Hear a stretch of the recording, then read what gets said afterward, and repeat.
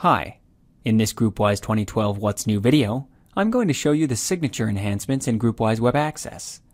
GroupWise 2012 has added many options for handling signatures in GroupWise WebAccess, including the ability to create signatures that use HTML formatting. Because GroupWise uses the same account to access both the desktop client and WebAccess, signatures are shared across both platforms. Let's begin by looking at the signatures in the GroupWise client. They're located under the Tools, Options, Environment menu. When I click the Signature tab, I can see all of the signatures that I've already created listed in the Signature Name drop-down list.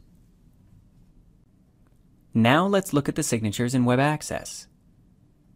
When the interface opens, I click the Options drop-down list, represented by the gear in the upper right-hand corner, and click Options.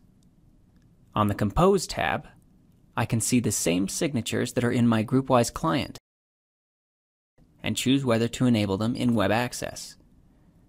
New in GroupWise 2012, you can create HTML signatures from WebAccess. To do this, I click New, type a name for the signature, and then begin creating the new signature. I add a salutation, my name, a personal phone number, and a personal website. Now I'm going to use the HTML enhancements to make this signature more exciting. First, I'll hyperlink to the website.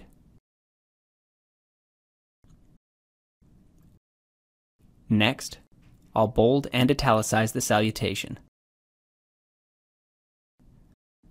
When I'm done, I click Save.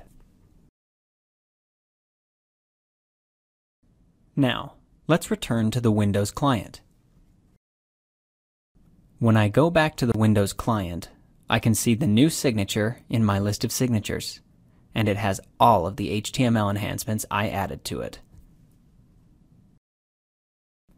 Your signature is your identity, and GroupWise 2012 works where you work. To learn more about Novell GroupWise, please visit novell.com/documentation. Thanks for watching.